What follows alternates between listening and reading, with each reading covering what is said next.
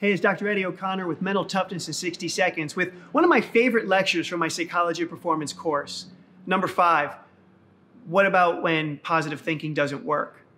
Now, we've heard so much about having to think positively and feel confident to play well. In fact, that's how I make a living, is people coming to me for that reason. But I want to suggest to you that maybe thinking positive is a distraction.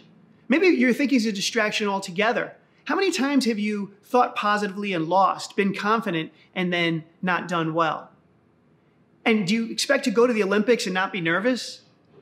There's an actual independence of thoughts and actions. I can think that I don't want to do something or that I'm not good at something and do it anyway.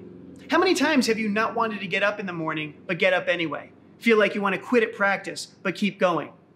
There's a real independence between what we think and feel. And by putting your attention on what you do rather than on thinking and feeling positive, that's where the best performances come.